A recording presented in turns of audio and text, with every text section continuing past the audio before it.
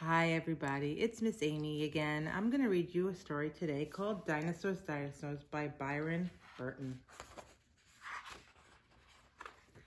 A long time ago, there were dinosaurs. Oh, look how cute they were. There were dinosaurs with horns. Oh, can you guys see their horns?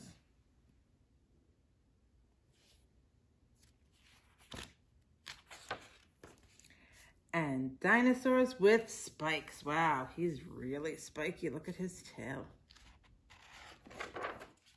There were dinosaurs with clubs on their tails. Here's his tail, and here's some clubs. And dinosaurs with armored plates. Look at these big giant plates he's got on his back.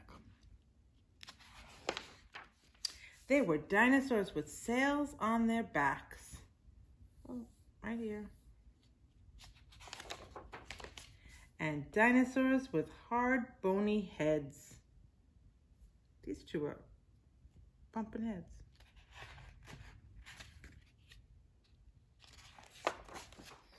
There were dinosaurs with long, sharp claws and long, sharp teeth. Wow, he's got big teeth. I bet he likes to eat other dinosaurs.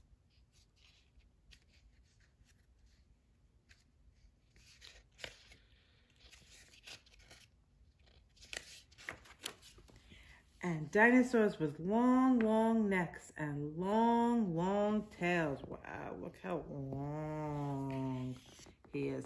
He doesn't have such sharp teeth. I bet he only eats plants. There were big dinosaurs and small dinosaurs. Wow, this guy, you can't even see him. Look how tiny he is. There were fierce dinosaurs. Oh, he looks very fierce. That means scary and mean. And scared dinosaurs. Look, he's very scared. He's running away. There were hungry dinosaurs. These guys are eating plants. And very tired and very, very sleepy dinosaurs.